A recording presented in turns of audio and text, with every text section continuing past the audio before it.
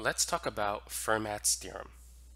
Fermat's theorem states that if f of x has a local maximum or minimum at c, and if f prime of c exists, then f prime of c is equal to 0. So let's focus on the graph on the left. At this point, we have a local maximum. So the first part checks out. Now let's look at the second part. At point C, does f prime of c exist? We know the function is continuous at point C. There's no jumps or breaks in the graph.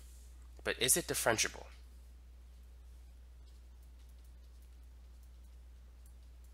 If the graph has a smooth turn as opposed to a sharp turn, it's going to be differentiable. Meaning you could take the derivative of this function and get a value for it. So the fact that it's differentiable at point C, that means that f prime of c exists at this point.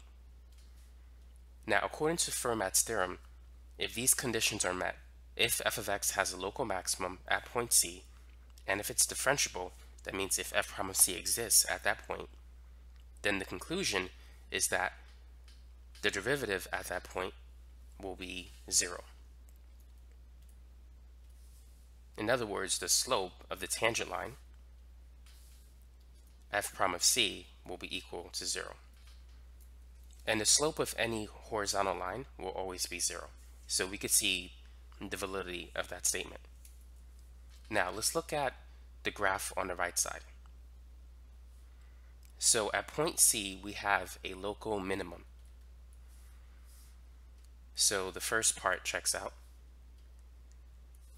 Now the next part, does f prime of c exist at point C? What would you say? We know it's continuous at point C. There's no jumps or points of discontinuity there. But is it differentiable at point C? The answer is no, it's not differentiable at point C. We don't have a smooth turn at this point, we have a sharp turn.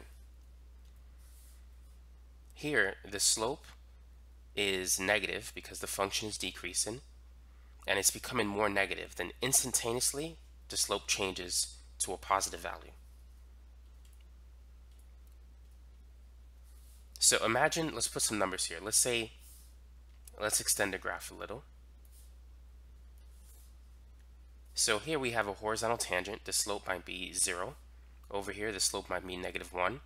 Over here, it's steeper, so it might be -2. Over here, it would be +2 because it's going up now. This would be +1. This would be 0.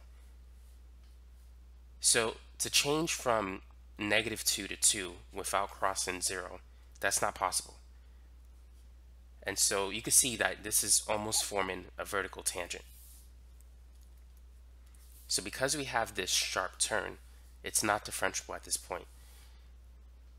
So since f prime of c does not exist, then for the graph on the right side, f prime of c does not equal 0. If you try to find the derivative at this point,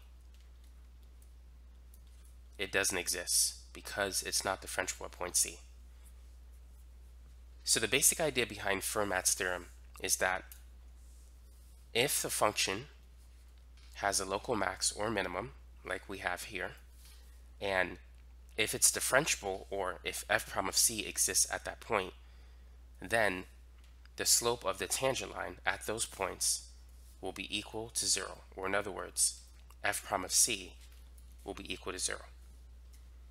So that's the basic idea behind Fermat's theorem for those of you who are curious about it. So that's going to be basically it for this video.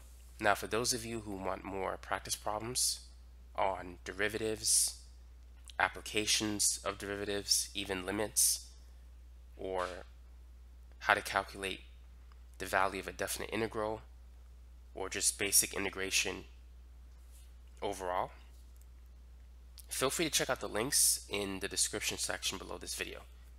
I'm going to be posting more content there for those of you who want extra problems on related topics. So feel free to take a look at that when you get a chance.